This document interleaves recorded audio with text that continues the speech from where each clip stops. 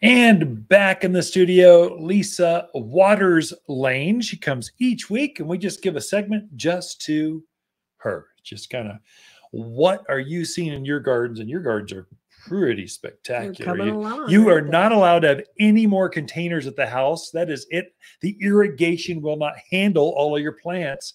No more. So when you put one in, take one out. All I can tell you.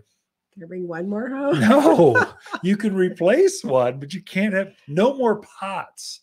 You can have something in a pot, but the irrigation only in your patio is just solid pots. She's got over 50 containers out there, folks, and she wants more. So, to be a garden center goddess. But there's one plant I really, really, really, really want. I may have an open plant. There's the kale. I'm replacing the ornamental kale. With stuff, so we might be able to we have time to transition. Black-eyed Susan vines that came in. Oh, those are neat. So there's a real pretty one this year that has a white and pink. Usually they're orange and like a dark orange. This one's white with pink flowers too. So okay, I'll bring it home. Bring it, and then, but it's got to go in a pot to replace something else. We'll get rid of the kale. I'm stressed out. Who needs that healthy stuff? And we'll put a pretty plant in. All right. So what do you got for us this week? You're inspiring gardeners that are tuned in, and they want to garden how? So many people who are out there wanting to garden are also gardening to attract birds and butterflies into their yard. And the most famous one they want to attract are the hummingbirds. I would say the swallowtails. You think so? Or the monarchs. You don't know. Butterflies? Monarch bird? Oh, birds. Oh, sorry. Yeah. Sorry, I'm a man. I tuned out. I wasn't listening. Anyway, so I thought I would talk about some perennial flowers that you could put out in your yard that will definitely attract those hummingbirds and the butterflies. So the hummingbirds they're looking for tubular flowers because they also eat a lot. So the great thing about having hummingbirds in your yard is they eat insects as well as the nectar. That's true. So they need both. They need that protein and that carbohydrate, that sugar. Keep going. So they'll help with the insects. Plus, they're just kind of fun to watch. So things that are tubular that they like. And for you, just in radio land, I have show and tell. So you just have to imagine. So this is a great plant for here. This is a brake light yucca. So it's a yucca. So it's very drought hardy, not going to take a lot of water. Loves the sun. Put it in a hot spot and it'll be happy. It sends up this bright red stalk of flowers that the flowers have like little tubules in them. So hummingbirds absolutely love them. So this is an easy grow plant to throw out there. You don't have to think too much about. Not a lot of maintenance, not a lot of water, but the hummingbirds love it. Put it out there for you folks on ridge lines. Mm-hmm. The more wind, the better. The more sun, the better. The more rocky, terrible soil, the better. Don't put it on drip irrigation. Water by hand. That's what yucca does. It's like agaves are the same way. Cacti. They're all companion plants. And this doesn't do it justice. It's a little one in the studio, but this will turn into a 3x3x3. Well, this brake light's dwarfed. 3x3. Call it knee high by knee high. Yeah. And then it just has multiple stalks. It'll have 3, 4, 5, 6 flower stalks. It blooms all summer. Red. Oh, yeah. It'll literally bloom all summer up until fall. So a good one for hummingbird. Another one that most people know about, but it's a good reminder. So this is the salvia. Autumn sage is the other name for it. Another great drought hardy plant you can put in a hot spot. It actually does quite well in a shadier spot too, I have discovered. So very versatile plant. There again, you got the little tube flowers. They just love it. Look how bright red that is on camera. That's crazy. It's almost glowing in the dark. It's beautiful. Yeah. And it'll do the same thing in your gardens. Right. And it also comes in purple. It comes in like a peach salmon color, a white color. And it's not like you just have to have red. I mean, the hummingbirds aren't going to care.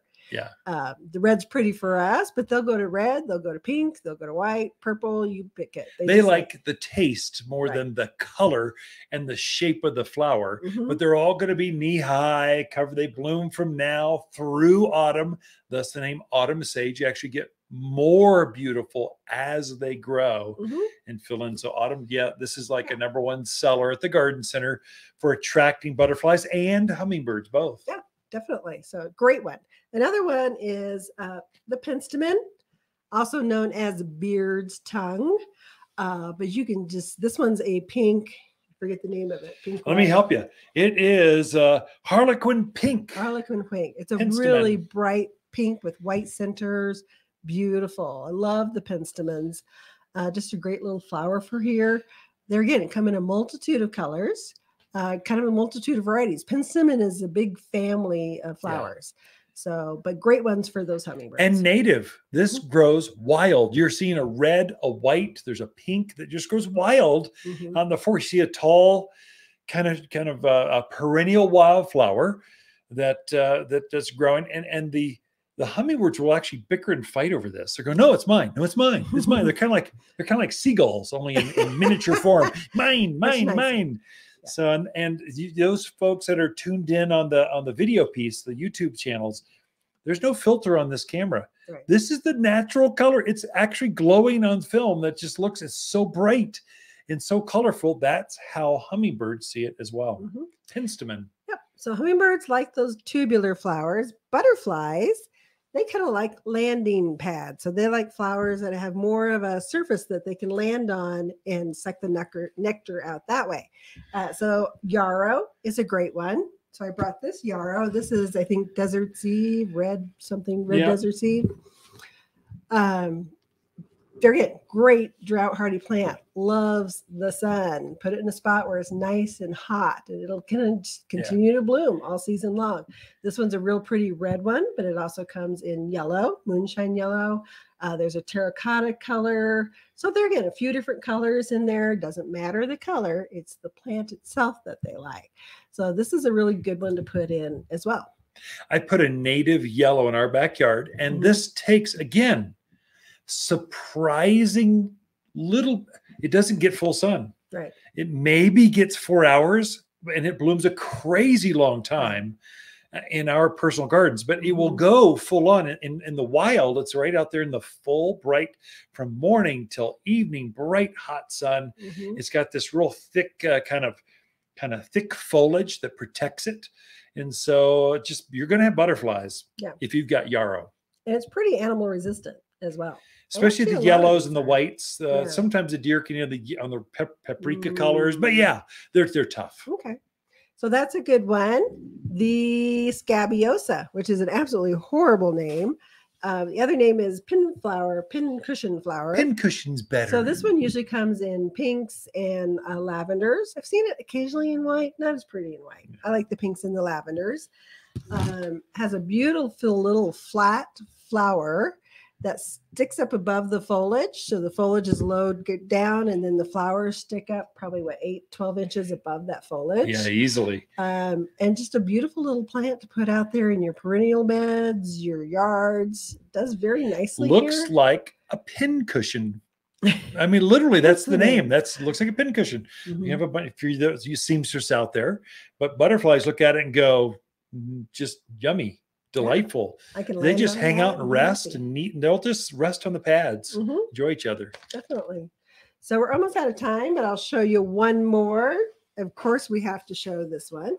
So this is a butterfly plant.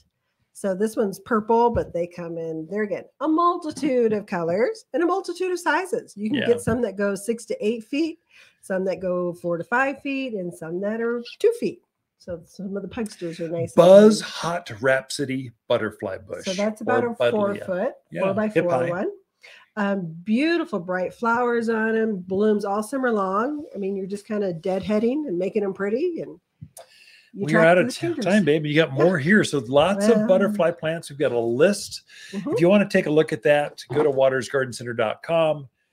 Tap the Learn button, and there's a butterfly, Learn at the very top. There's a butterfly and hummingbird plant list right there with these and more.